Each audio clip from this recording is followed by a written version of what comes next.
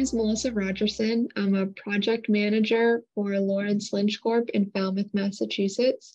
As a project manager in this company, you estimate the jobs and then you proceed to run the jobs with the superintendent and the foreman. And then after you run the jobs, you close them out. So you kind of get to see, as a project manager here, you get to see the whole project from start to finish. So I started 11 years ago as a co-op when I was in college at Lawrence Lynch Corp. I did 2 co-ops throughout school, and then I came back full-time as an estimator and a project engineer. I didn't really have a lot of expectations because I was younger when I came in here, and it was first kind of real job outside of school.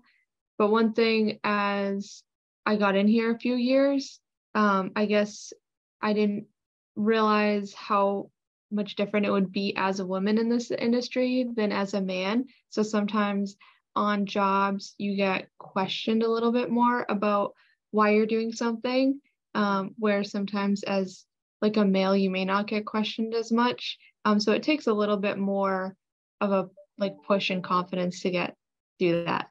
I think just having diverse groups of people, and I think women bring on a lot of different perspectives that you might not have with just a male group. So I think just having those different opinions and different outlooks on how to solve problems and how to work with different people too, I think just having women and having the diversity really creates a better, more diverse work environment. For me, that you can actually see the project from start to finish, and you can visually see the impacts when you're done with a job and how successful that it's been. I think the biggest thing is in this field, everything's always changing. So always be open to learning anything new.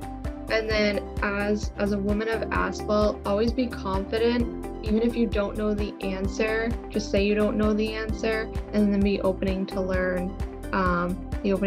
And don't be afraid to ask any questions.